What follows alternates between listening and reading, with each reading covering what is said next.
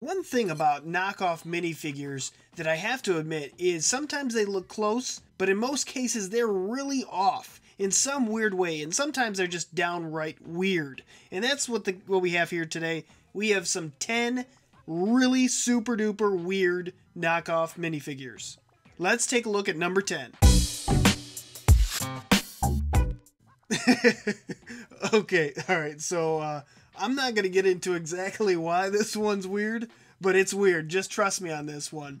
Now, I did a few knockoff minifigures. This was a few videos back, but they were the same thing. They were minion figures, but they were actually superheroes.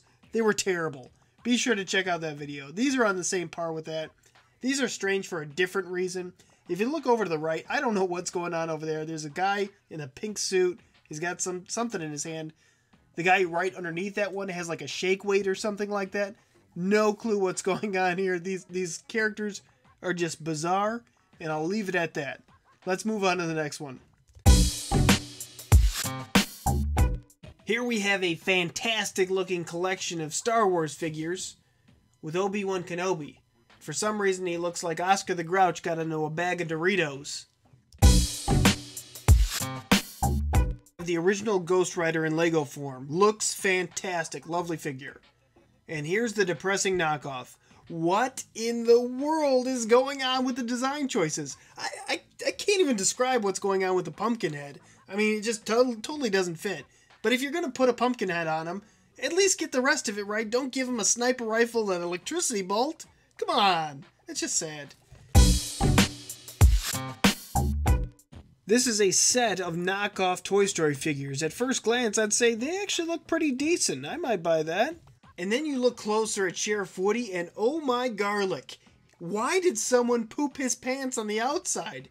It absolutely just looks really gross. And if, honestly, stand back for a second and look into his face, and tell me you do not see a clown of some sort. He's got red eyes, he's got like red eyebrows, just a weird face, and his head comes into a point like a triangle or something. I don't know, the whole thing creeps me out. Guys, I'm sorry. These are straight poo-poo. They're bad, and I don't know exactly what they are. I think they're Paw Patrol. I'm not too keen on exactly what it is, but either way, no matter what you call it, it's a failure. The arms are wrong, the joints are wrong, the legs are wrong, the proportions are wrong. They just look weird and wrong. And why do they have like different colored bones? I mean, did that come from a different colored animal where their skeletons were green? I don't know. Either way, I'm not liking it. Oh, my brain. Somebody please explain to me what happened to this poor man. Look at his arm. Who put a block on the end of Cyborg's arm? And what in the world is going on with that helmet? All types of things are wrong. Well, thankfully, we have a Cyborg that's a little bit better. Here we have Cyborg 2.0. Now, when you actually see him in the picture, your pants might end up looking like Sheriff Woody's. This one is wrong. Just completely wrong. Completely. Who doesn't like some Big Hero 6? Now, these aren't too bad. They actually look pretty good, except for maybe Wasabi's strange looking hair. Then you have these. These honestly, they look like they got a concept together. They're like, hey guys, you know what? We're gonna do some Big Hero 6 figures. They're gonna be great. We're gonna sell a lot. And then they got to the budget and they're like, guys, we can't finish these. I mean, look at, alright, I don't know all the characters' names, but I can tell you the yellow one looks like he has an upside down head. The purple one has a giant forehead. And I think that's Hero, I don't know, but I can't tell at all what's happening on in his face. Wasabi is white for some reason. He has this really doofy one-punch hero look to his face.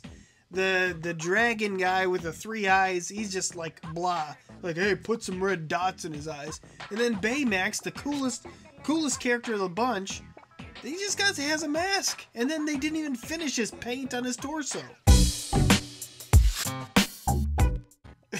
This one... This one's so terrible. I mean, okay, I gotta look at, I mean, All right, come on. Who made the decision? Let's put the potato's head on a. I don't know what kind of body is that. And then hold on, look at the frozen pea shooter on this one. That's the part that really gets me. The frozen pea shooter. He has like a button up. He has a collar on, and he has like I don't even know what that. He's got a vest. That's what it is. He's got a vest, and he's got 2 guns. I don't recall him ever having guns. The whole thing's wrong, and then the squash on the bottom or the middle left there. Oh man. Hold on. Look down a little bit further down here. All right, look down to the bottom middle.